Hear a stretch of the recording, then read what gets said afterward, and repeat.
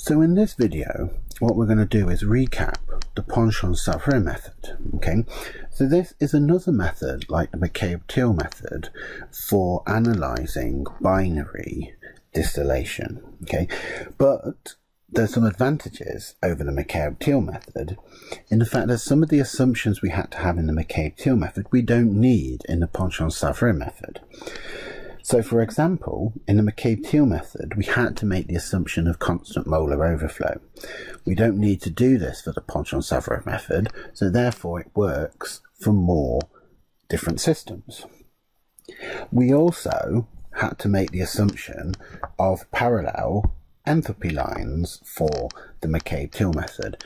But again, with the Ponchon-Savarit method, we don't need to make this assumption, so therefore we can have more systems that this method will work for and give a more accurate result. The one assumption we do still have to follow though is that for this system it's adiabatic and isobaric, okay?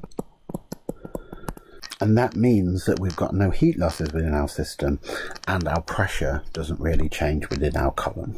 So exactly like we did with the McCabe-Thiele method, what we can do is we can start looking at a balance around the top of our column.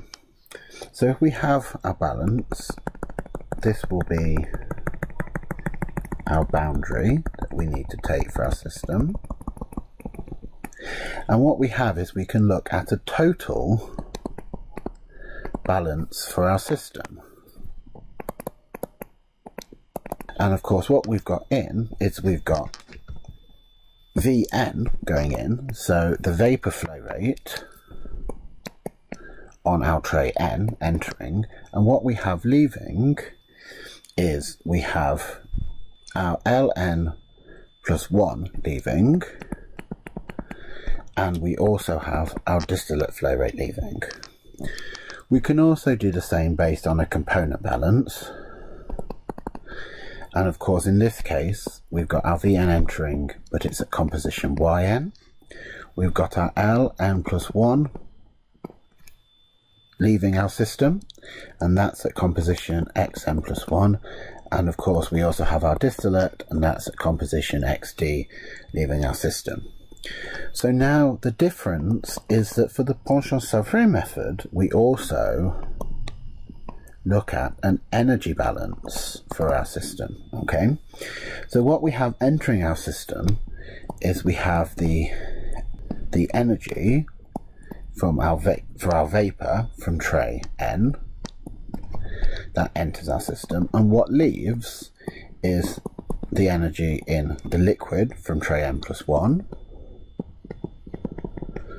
and also we've got that from our distillate.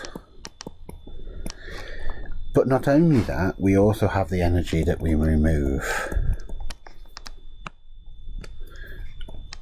in the condenser.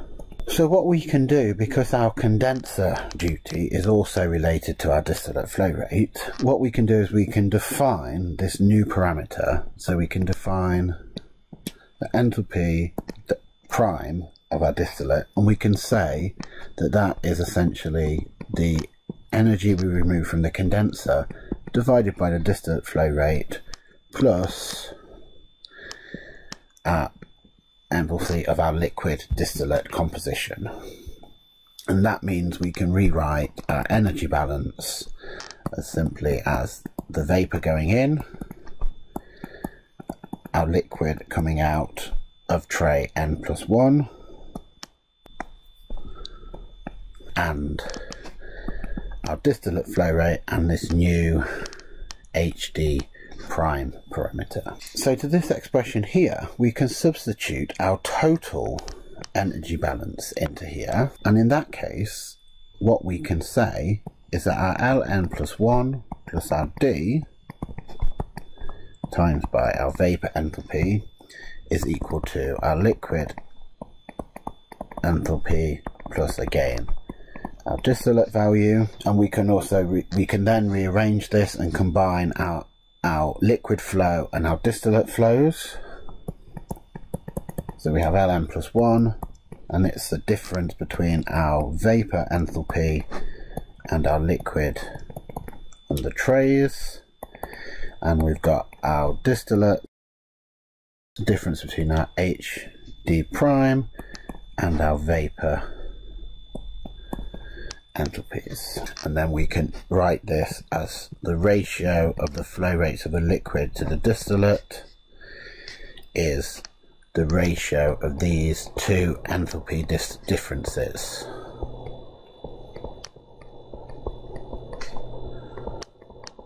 So we can do the same with the component balance, so that we just wrote on our previous page.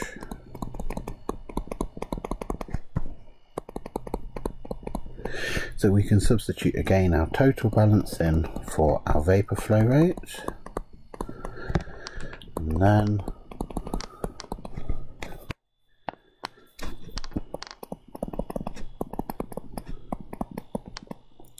then again we can rearrange and get our ln and ld.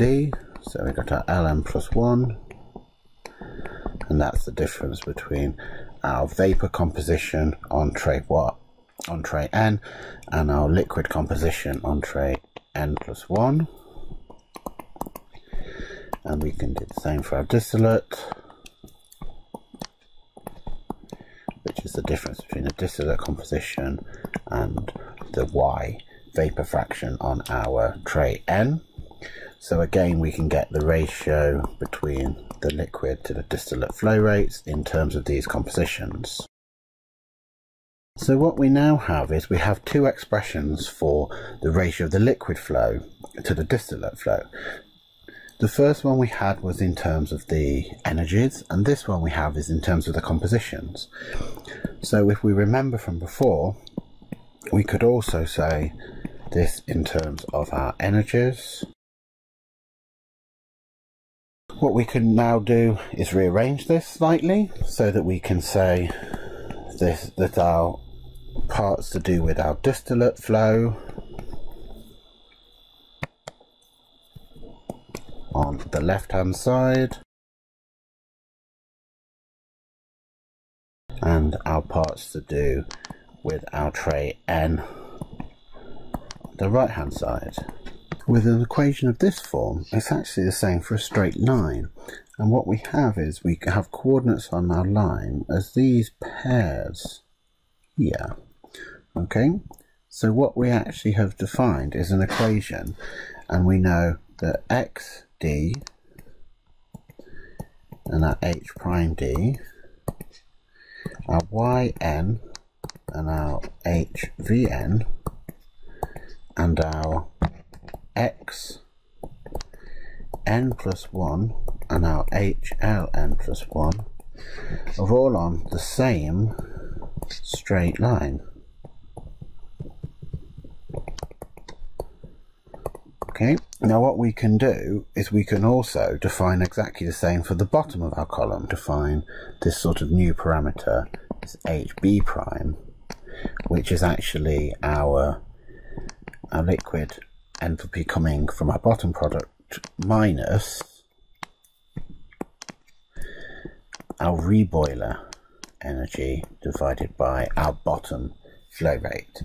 And this means in exactly the same way as we did for the top, we can derive an expression that's HVM minus this H prime B over our YM, so that's our vapor composition on tray M minus our liquid composition coming out of our reboiler, and then our vapor entropy on tray M minus our liquid on tray M plus 1, and that's our vapor composition on tray M minus our liquid composition on tray M plus 1. And then in the same way as we did before, again we've got these pairs of sets of coordinates in such that we've got our exit material coming out of our bottom product, our vapor composition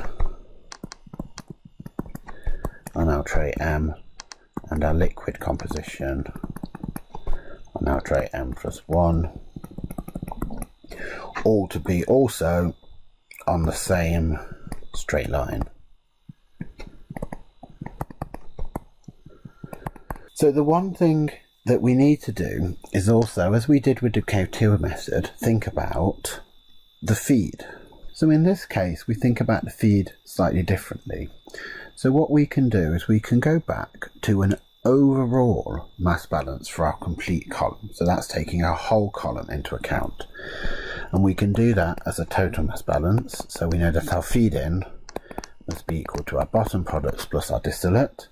We can also do that on a component balance, so that we know the feed in of a particular component must be our bottom product into XB plus our distillate and our composition of a distillate. This we can then substitute in our expression for F from our total mass balance, as we did before.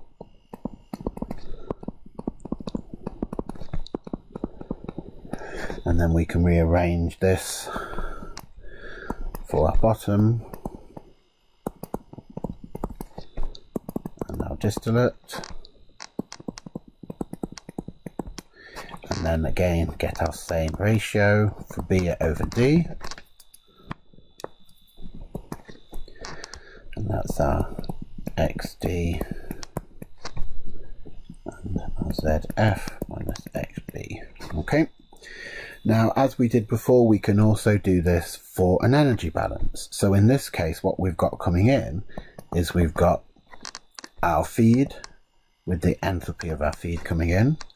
We also have coming in the energy that we're putting in from our reboiler. And then what exits, we have our distillate and our enthalpy for the distillate. We have our condenser energy exiting, and we also have our bottom product stream exiting. Okay, so using the definitions that we had before for HD prime and HB prime, we can rewrite this expression much more easily in terms of those components.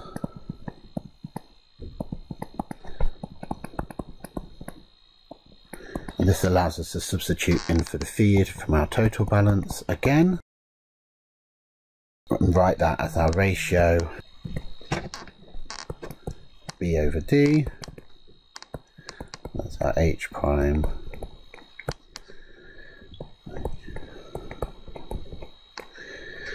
okay.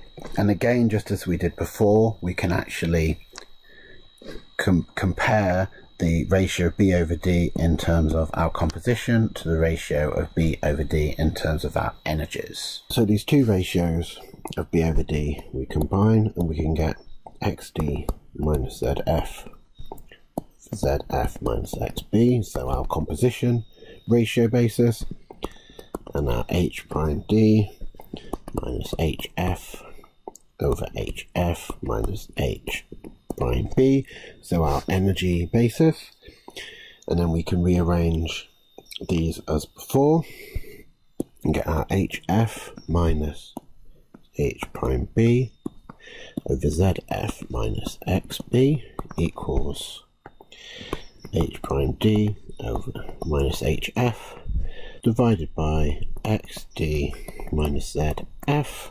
And then, as we've previously done, we've got our coordinate pairs, which means that we've got ZF and HF, which is our feed, our XB and our H prime B, which is our bottom product, and our XD and our H prime D, which is our distillate product. And what we can do is we can refer to these as our F point. We can refer to our bottom product essentially as our operating point for our reboiler, and we can refer to our distillate as essentially our operating point for the condenser.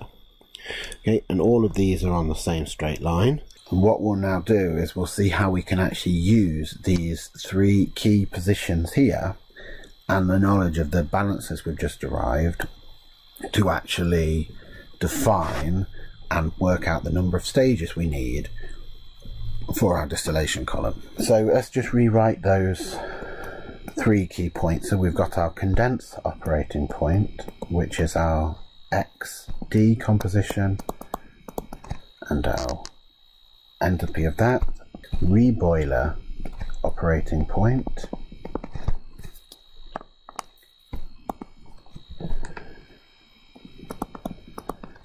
and our feed operating point.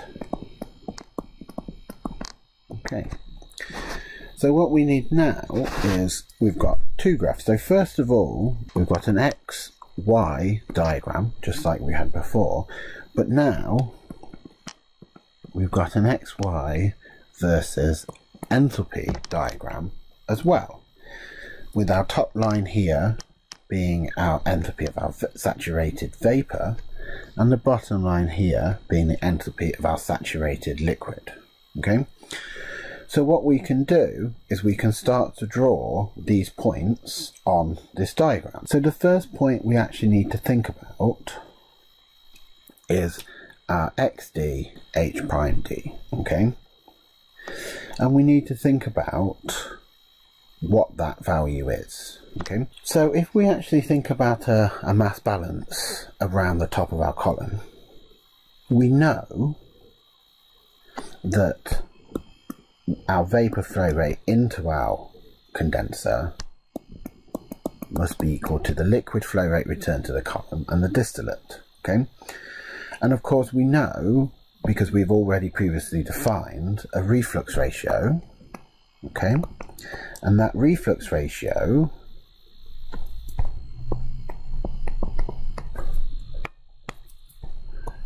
is the ratio of a liquid returned to the column divided by our distillate flow rate.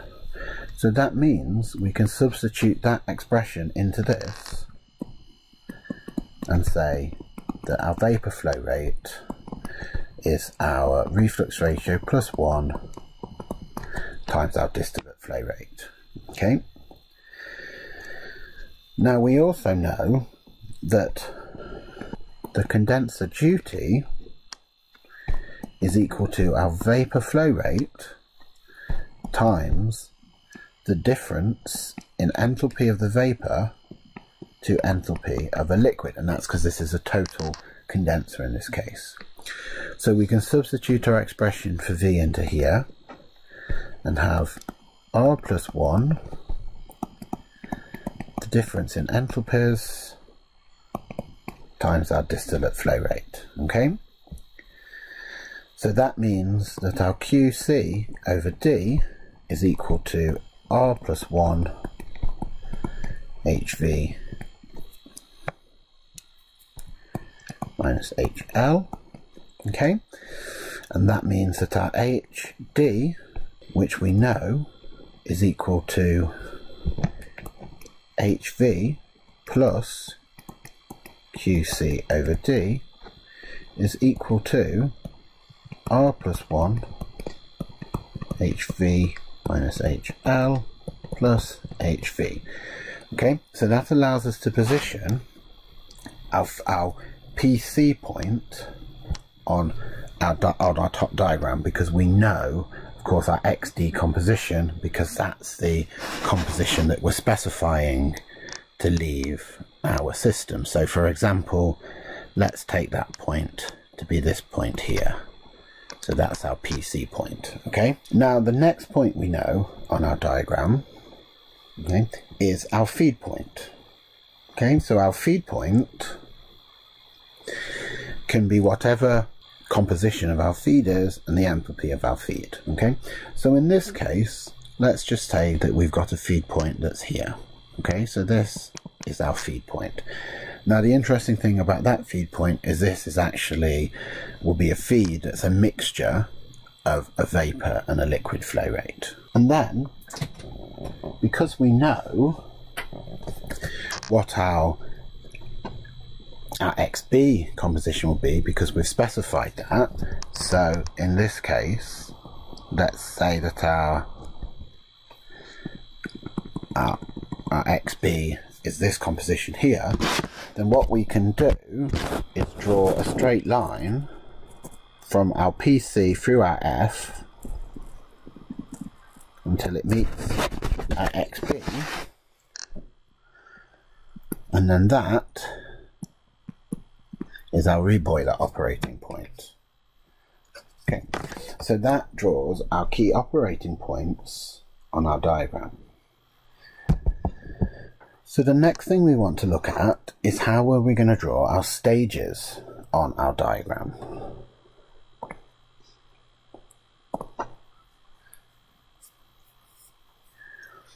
So what we do is we make use of our XY diagram below. And we know that what happens is we've got on our top tray, we've got our vapor, okay, in equilibrium with a liquid. So we can get our composition by going down to our XY diagram and finding the relevant liquid phase that's in equilibrium, and then we can then draw this back up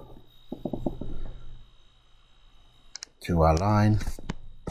Now what we've done there is we've drawn our equilibrium, okay, so now we can draw the operating point. So we use our operating point and we join this equilibrium up with our operating line like this, and that then gives us our new vapor composition, and we can repeat that same process we've just done. So first of all, down to our XY line, then across based on our equilibrium point, and then up to our